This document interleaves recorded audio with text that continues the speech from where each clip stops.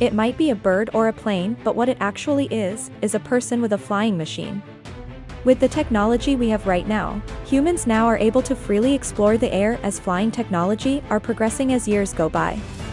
If you are interested as to how far humanity has gone with our technology in flying machines, please keep on watching. I am Maya, and this is my channel Stuffbox Tech. For this video, I will be showing you the top 13 unique flying machines you never even thought existed.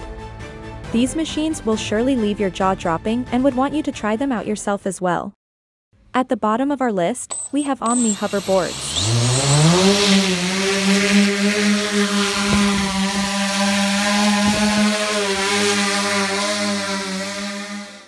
The accomplishment of creating the first flying hoverboard attracted attention unlike anything they could have ever expected, from American TV ads to Japanese primetime TV.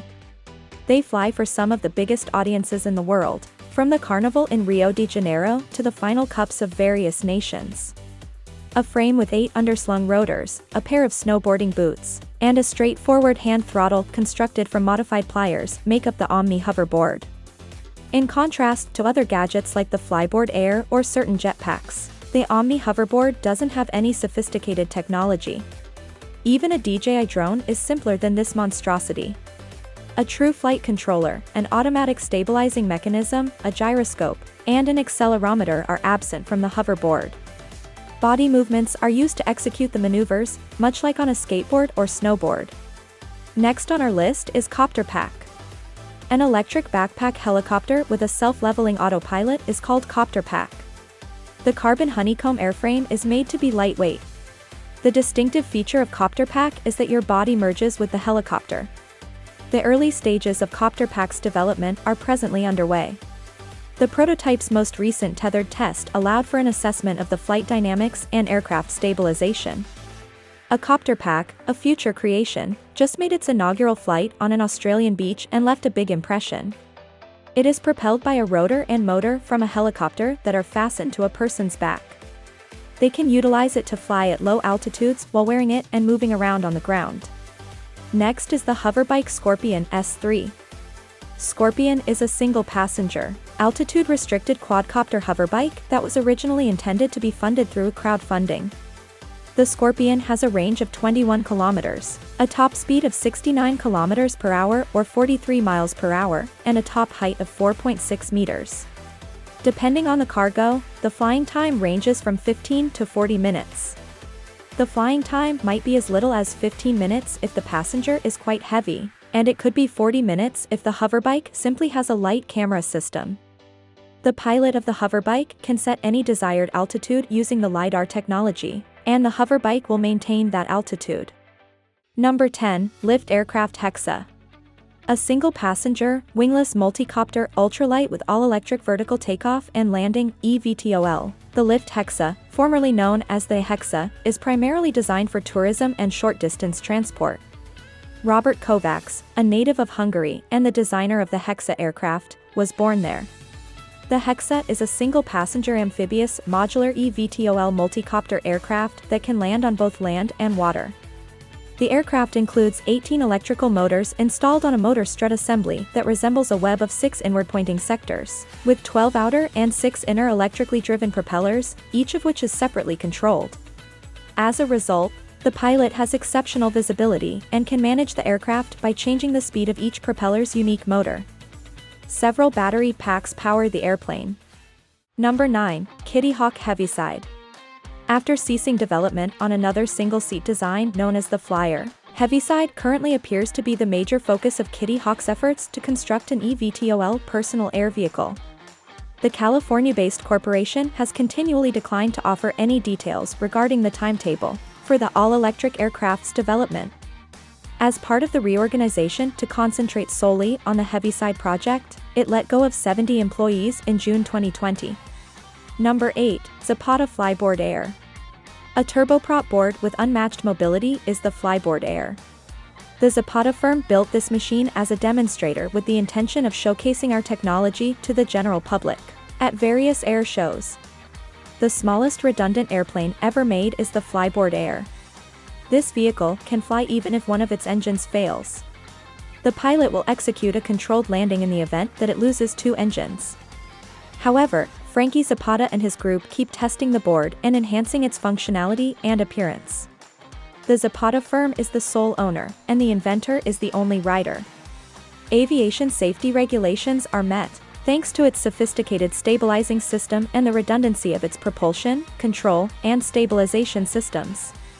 Number 7, Opener BlackFly.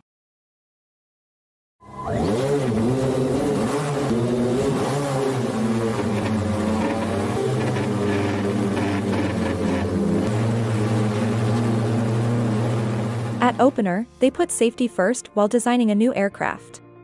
The aircraft offers a new method to fly with confidence since it is equipped with triple modular redundant flight systems, control surfaces, and sensors. With over 4,000 payload flights, 109,000 endurance flight cycles, equal to 139 Earth circumnavigations, and 500,000 extreme punch test cycles for the propulsion system, this machine has undergone extensive testing. Number 6, Alauda Airspeeder. According to the firm, there have been motorsports ever since there have been automobiles, and a new era of transportation is beginning. Multicopter's beautiful simplicity, practicality, widespread use, and the rapid advancement of robotics are enabling new, groundbreaking applications. The Airspeeder's design was inspired by British Formula One race cars from the 1960s. With the Airspeeder, Alauda is setting the standard for future motorsport racing. The Airspeeder's principal objective is to hasten the development of electric flying vehicles by placing them in a competitive setting. Number 5, Jetson One. This is the $92,000 Jetson One. It is a vertical takeoff and landing personal helicopter. Jetson says it can fly for a full 20 minutes with an 85 kg pilot on board, on single recharge at a top flight speed of 64 miles per hour or 102 kilometers per hour. The speed is limited by software for safety. It is powered by a high-discharge lithium-ion battery. The aircraft will carry a ballistic parachute with a rapid deployment time for emergencies. The Jetson One is an electric helicopter that you can own and fly. It might not revolutionize personal transportation, but it will definitely give you a fun ride. Number 4, Jetpack JB-10. With the exception of increased fuel capacity and thrust as well as more advanced computer engine controls and pilot displays, the JB-10 and JB-9 are essentially identical. It can run on kerosene, jet fuel, or diesel. The JB-10 is propelled by two specially adapted turbojet engines that each provide around 200 pounds of thrust, at standard atmospheric conditions. The JB-10 is most recognized for the flights they have conducted in recent years, both domestically and abroad, notably those in support of the Red Bull Air race competitions. Here is our number 3 unique flying machine, Lazareth LMV 496. The LMV 496 blends classic Lazareth design, cutting-edge elements, and pendular geometry in addition to stellar functionality and personality. The idea, which was influenced by the LM847's original model, adopts the latter's distinctive visual style. The Italian rear buckle, the side of the clothing, and even the carbon wheel covers share a shared DNA. The kerosene tank is concealed by a composite body in place of the Italian engine, giving the aircraft a 10-minute flight autonomy. The LMV 496 is an electric motorcycle with a road range of over 100 kilometers. Second to the last of our list is the Gravity jet suit.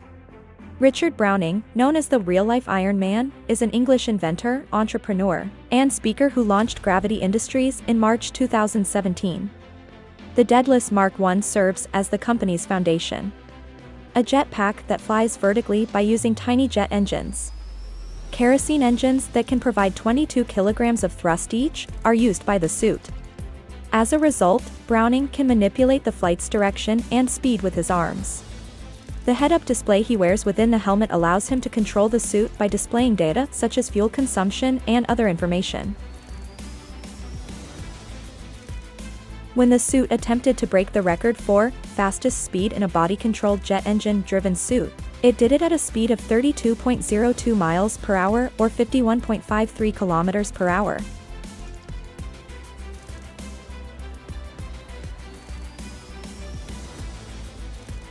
And on the number 1 of our list, we have the Jetman, Jetwing. The Jetwing from Jetman Dubai does allow people to fly through the air with stunning ease, though it's not quite an Iron Man outfit.